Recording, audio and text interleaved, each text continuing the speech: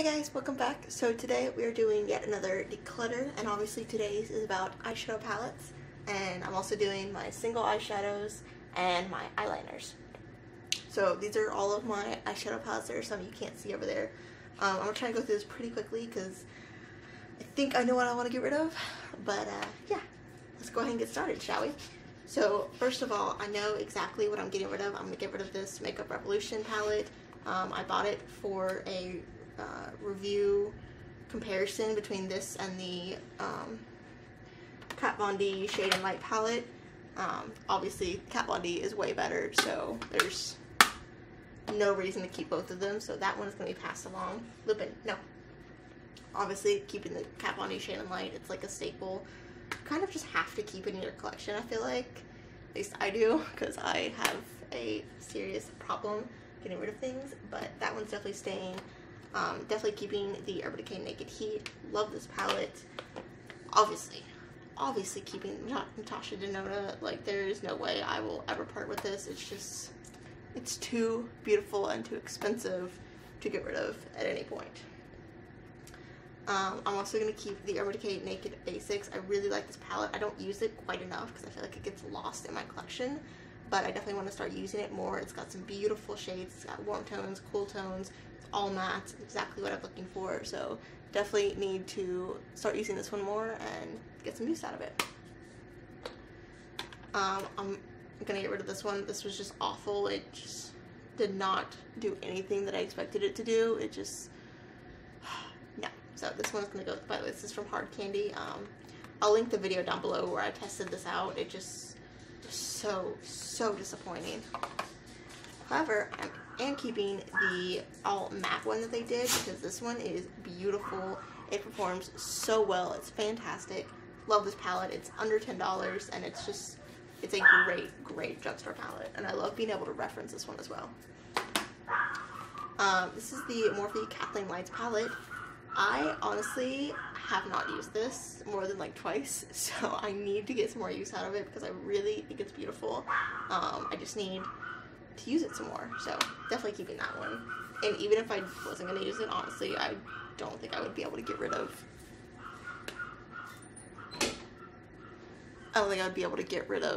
a Kathleen Lights palette, just because, like, I love her. She's one of my favorite YouTubers, so I kind of want to keep, like, her collaborations just to support her. This is the Persona Identity palette. I just got this one, so this one is definitely staying. I've used it once, but I'm not ready to share any opinion on it, so definitely keeping this one. Gotta test it out some more. I have 3 Anastasia palettes. Definitely keeping the Modern Renaissance, like, obviously. Oh, by the way, please ignore my hand. I did a lip declutter just a few minutes ago, and the swatch just got a little messy. The Subculture palette, I'm gonna pass on. I love the colors in here. I really wanted this to work for me, but I can't get it to, and honestly, when I'm doing my makeup, 99% of the time, I don't have enough time to sit down and really work to make these colors do what they're supposed to do. So I'm just gonna go ahead and pass it on because I feel like someone else will love it way more than I do. I just don't have time to make these shadows work, you know? So that one's gonna be passed on, even though I love the packaging. It's so beautiful. I can't. This is the Prism palette. I have not used this more than like a few times. I think I used it like the entire month I got it, and then I stopped using it. So I need to pull this back out and get some more use out of it because I really thought it was beautiful, and I think the formula is much more like the Modern Renaissance formula, which I love. So definitely gonna pull this one out and use it more. This is the Tarte Clay Play palette. I know I gave this a bad review, but I feel like I need to use it some more and try and make it work because this is like my dream palette, so I definitely want to make it work. I just need to sit down and kind of make it work, if that makes sense. But it may end up in a future declutter. I'm not sure. I have 3 large palettes here.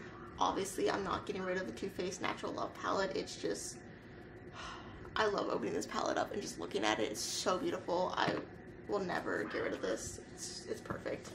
Jaclyn Hill Morphe palette. I don't use this quite as much as I mean to, but again, I think it gets lost in my collection, so I need to keep pulling this one out and using it because it really is beautiful, and then it really does perform the way you want an eyeshadow palette to perform.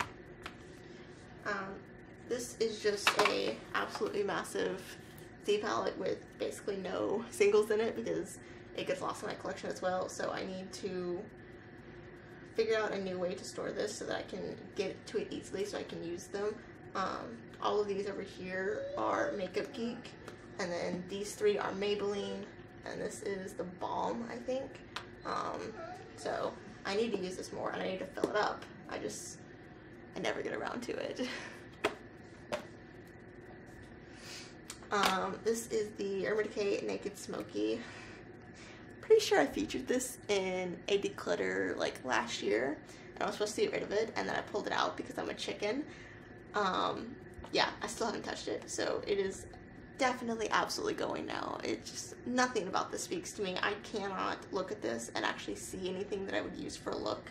So for that reason, it's gotta go. I'm tired of looking at it and feeling guilty. Obviously, I'm not getting rid of the Too Faced Sweet Peach palette. It's just, y'all know, it's my favorite. It's hands down the best palette. It's just, makes me so happy to look at it. Love this palette. I have all four of the new Wet n Wild palettes that they came out with. I bought these for a review, which I will link down below in case you're interested. I'm not going to keep all of them. I'm definitely going to keep the original Comfort Zone. I love this palette, so I think I'm going to get rid of the new one.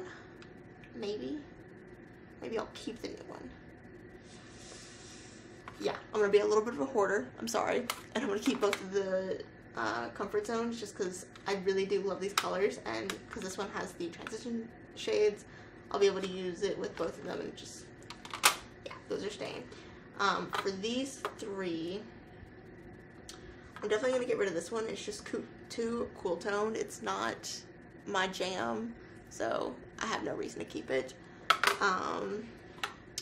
This one, I really wanted it to be a dupe for the Modern Renaissance, but the shades are just not pigmented enough, and there's no reason to keep it if it's not pigmented and I don't want to use it when I can just reach for the Modern Renaissance, so that one's going to go as well. But I think, actually no, I'm going to get rid of this one too. So the only one I'm going to keep is the Comfort Zone, and the rest are going away. So in this little container, I have my like smaller palettes. So I have the new Milani palettes.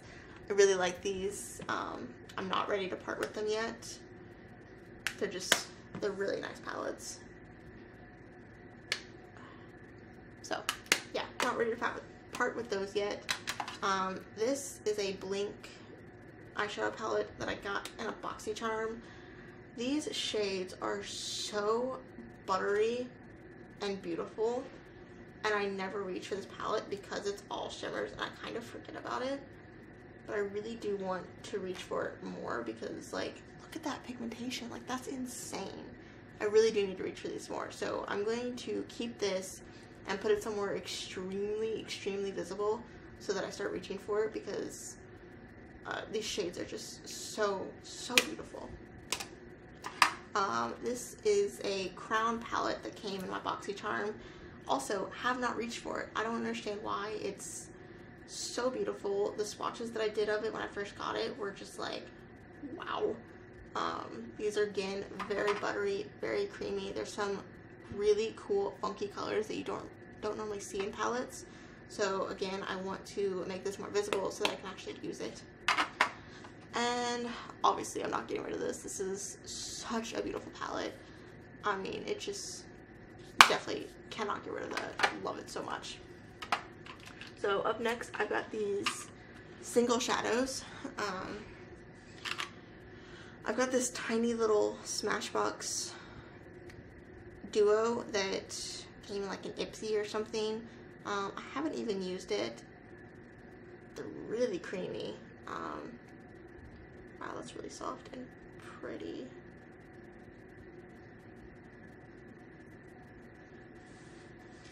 They're really pretty, but I don't use them, so I'm just gonna go and pass them on because I just don't use them. This is the Urban Decay Backfire Single. I don't use this, but my husband gave it to me for Christmas, for our first Christmas together. He gave me like a whole bunch of purple makeup, and I don't use any of it, but I love the fact that he went out and bought me purple makeup, so definitely keeping this just for the nostalgic factor of my husband giving it to me for Christmas.